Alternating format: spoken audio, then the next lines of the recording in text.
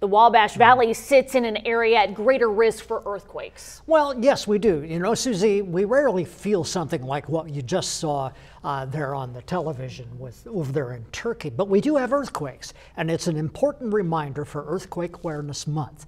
If we're between the New Madrid Fault Zone and the Wabash Valley Seismic Zone. In the summer of 2021, you may remember a 3.8 earthquake that happened up in Park County.